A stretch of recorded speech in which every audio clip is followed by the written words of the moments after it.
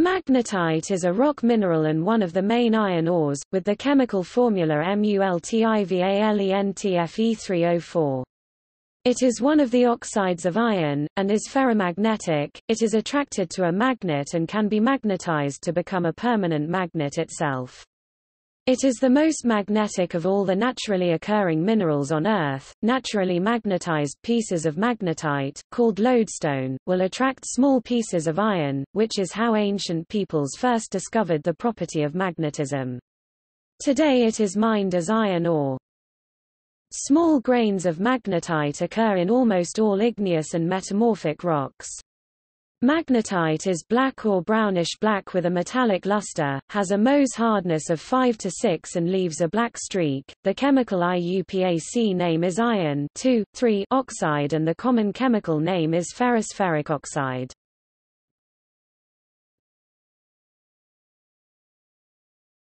Topic: Properties. In addition to igneous rocks, magnetite also occurs in sedimentary rocks, including banded iron formations and in lake and marine sediments as both detrital grains and as magnetofossils. Magnetite nanoparticles are also thought to form in soils, where they probably oxidize rapidly to magamite.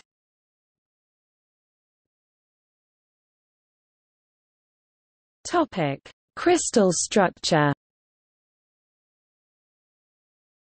The chemical composition of magnetite is Fe2 plus Fe23 plus O42-. The main details of its structure were established in 1915. It was one of the first crystal structures to be obtained using X-ray diffraction.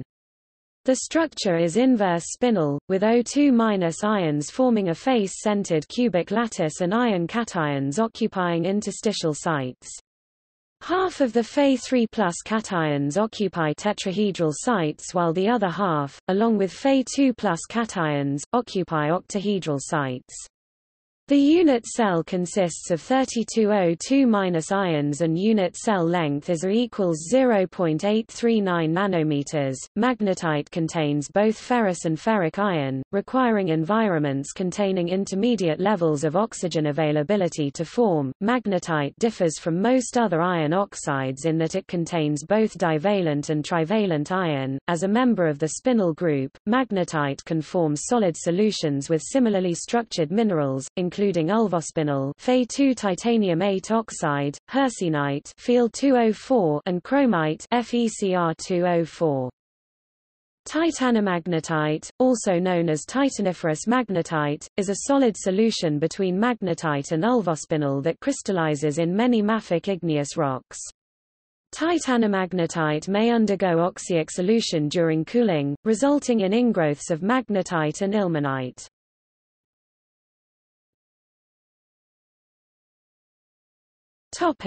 Crystal morphology and size.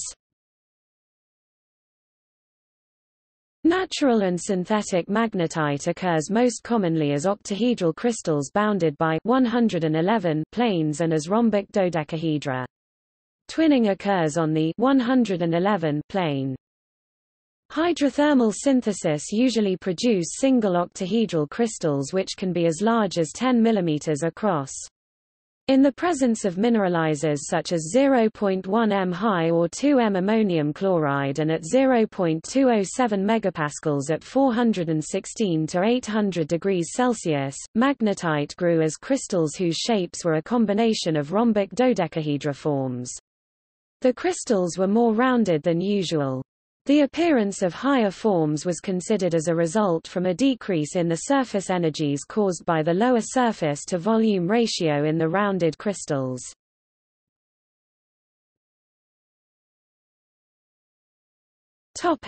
Reactions. Magnetite has been important in understanding the conditions under which rocks form. Magnetite reacts with oxygen to produce hematite, and the mineral pair forms a buffer that can control oxygen fugacity. Commonly, igneous rocks contain solid solutions of both titanamagnetite and hemoilmenite or titanohematite. Compositions of the mineral pairs are used to calculate how oxidizing was the magma, i.e., the oxygen fugacity of the magma. A range of oxidizing conditions are found in magmas, and the oxidation state helps to determine how the magmas might evolve by fractional crystallization. Magnetite also is produced from peridotites and dunites by serpentinization.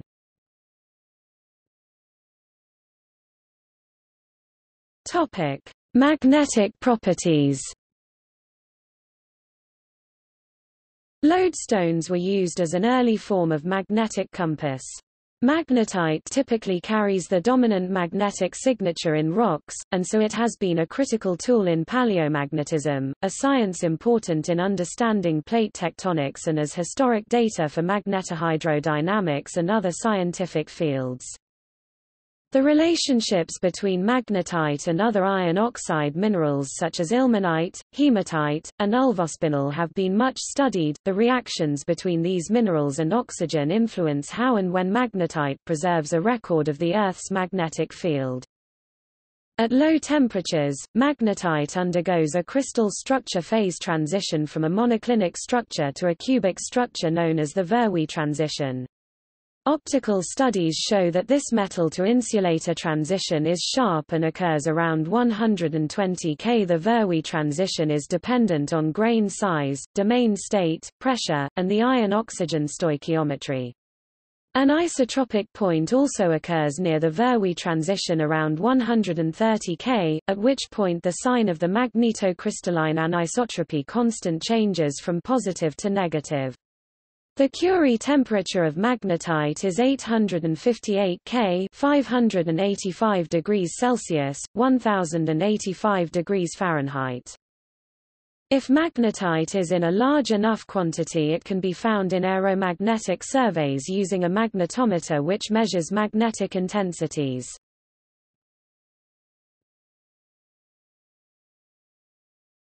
Topic: Distribution of deposits. Magnetite is sometimes found in large quantities in beach sand. Such black sands, mineral sands or iron sands, are found in various places, such as Lung Kwu Tan of Hong Kong, California, United States, and the west coast of the North Island of New Zealand.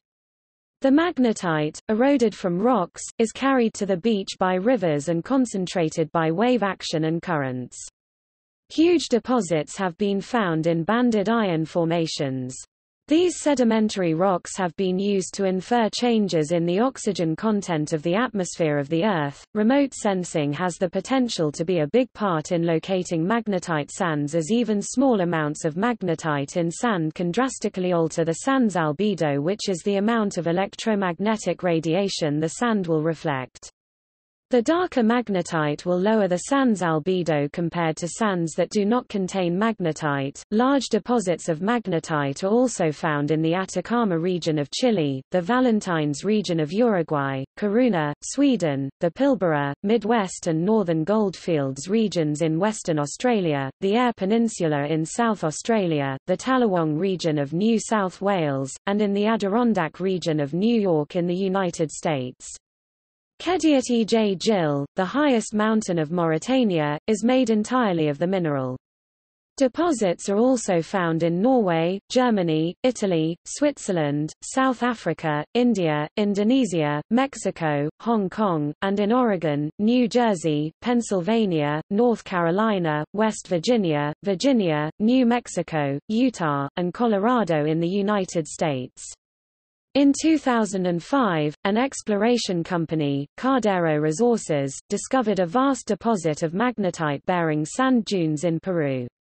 The dune field covers 250 square kilometers, 100 square miles, with the highest dune at over 2,000 meters, 6,560 feet above the desert floor.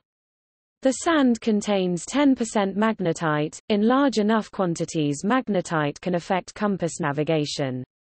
In Tasmania, there are many areas with highly magnetized rocks that can greatly influence compasses.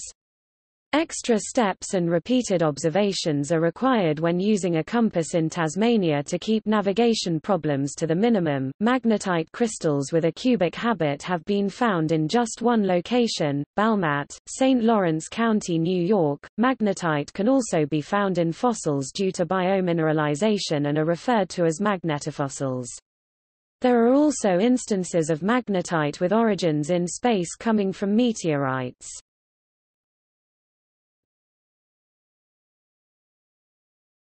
Topic: Biological occurrences.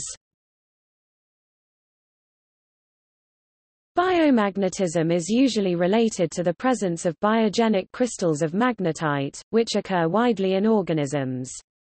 These organisms range from bacteria, e.g., Magnetospirillum magnetotacticum, to animals, including humans, where magnetite crystals and other magnetically sensitive compounds are found in different organs, depending on the species. Biomagnetites account for the effects of weak magnetic fields on biological systems. There is also a chemical basis for cellular sensitivity to electric and magnetic fields, galvanotaxis. Pure magnetite particles are biomineralized in magnetosomes, which are produced by several species of magnetotactic bacteria. Magnetosomes consist of long chains of oriented magnetite particle that are used by bacteria for navigation. After the death of these bacteria, the magnetite particles in magnetosomes may be preserved in sediments as magnetofossils. Some types of anaerobic bacteria that are not magnetotactic can also create magnetite in oxygen-free sediments by reducing amorphic ferric oxide to magnetite. Several species of birds are known to incorporate magnetite crystals in the upper beak for magnetoreception, which, in conjunction with cryptochromes in the retina, gives them the ability to sense the direction, polarity, and magnitude of the ambient magnetic field. Chitons, a type of mollusk, have a tongue-like structure known as a radula, covered with magnetite-coated teeth, or denticles. The hardness of the magnetite helps in breaking down food, and its magnetic properties may additionally aid in navigation. It has also been proposed that biological magnetite may store information.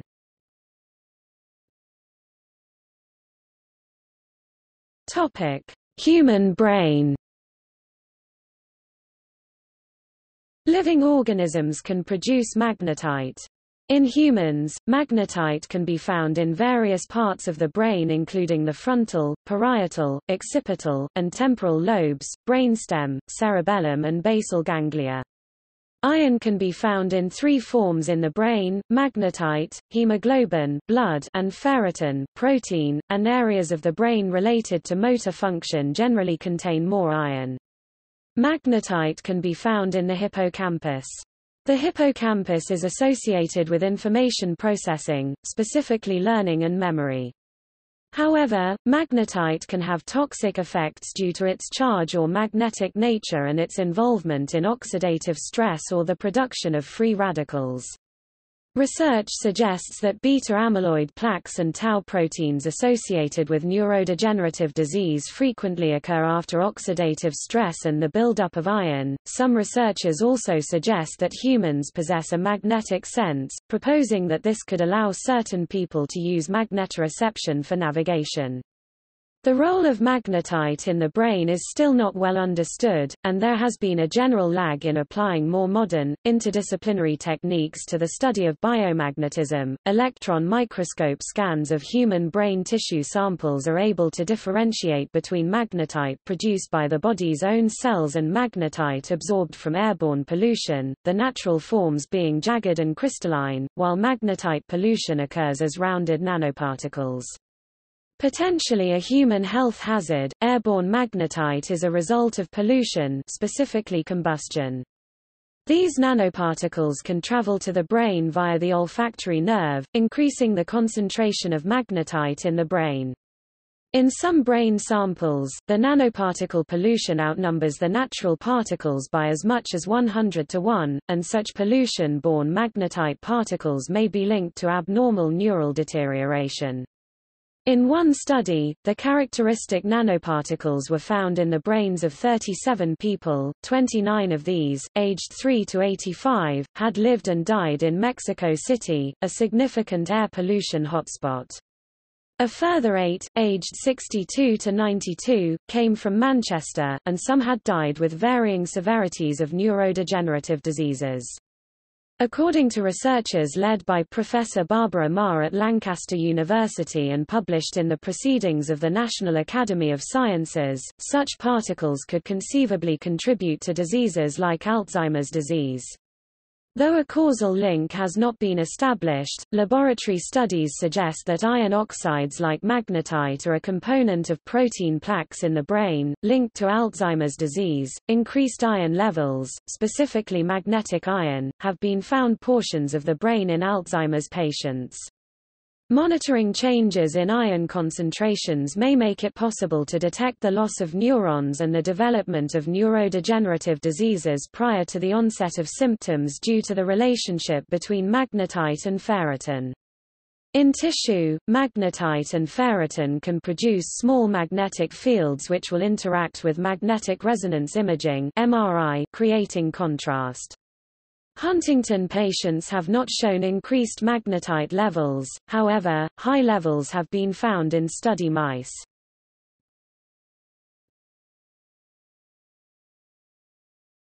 Topic: Applications.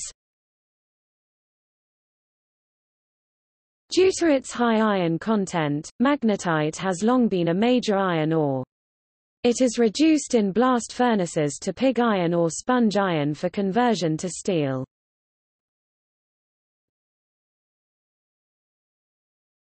Topic: Magnetic recording. Audio recording using magnetic acetate tape was developed in the 1930s.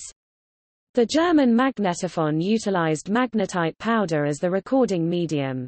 Following World War II, 3M Company continued work on the German design. In 1946, the 3M researchers found they could improve the magnetite-based tape, which utilized powders of cubic crystals, by replacing the magnetite with needle-shaped particles of gamma ferric oxide, gamma iron 3 oxide.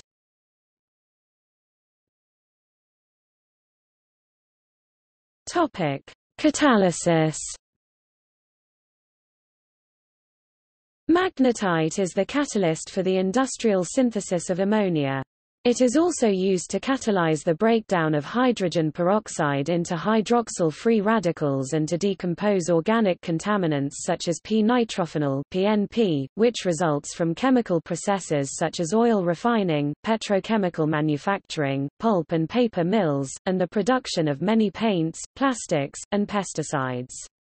The removal of such contaminants is an important environmental application.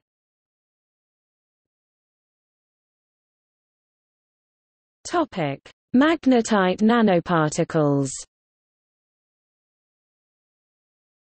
Magnetite micro and nanoparticles are used in a variety of applications, from biomedical to environmental.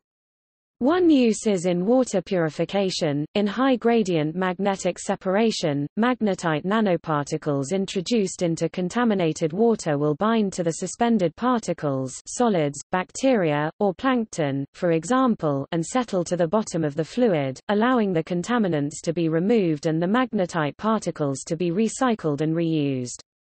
This method works with radioactive and carcinogenic particles as well, making it an important cleanup tool in the case of heavy metals introduced into water systems. These heavy metals can enter watersheds due to a variety of industrial processes that produce them, which are in use across the country. Being able to remove contaminants from potential drinking water for citizens is an important application, as it greatly reduces the health risks associated with drinking contaminated water. Another application of magnetic nanoparticles is in the creation of ferrofluids. These are used in several ways, in addition to being fun to play with. Ferrofluids can be used for targeted drug delivery in the human body. The magnetization of the particles bound with drug molecules allows magnetic dragging of the solution to the desired area of the body. This would allow the treatment of only a small area of the body, rather than the body as a whole, and could be highly useful in cancer treatment, among other things. Ferrofluids are also used in magnetic resonance imaging (MRI) technology.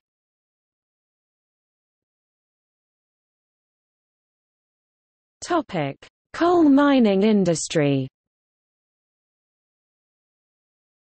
For the separation of coal from waste, dense medium baths were used.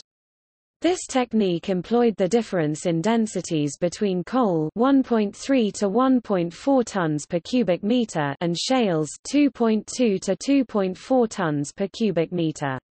In a medium with intermediate density, water with magnetite, stones sank and coal floated.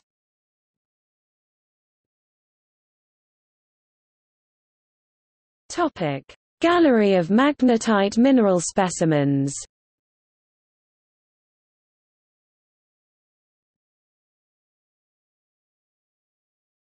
Topic: See also: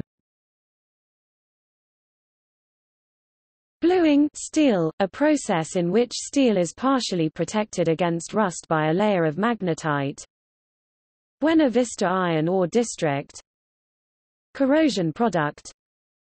Ferrite, greigite, magamite, magnesia in natural mixtures with magnetite, magnetotactic bacteria, mill scale, mineral redox buffer, Magnus the shepherd.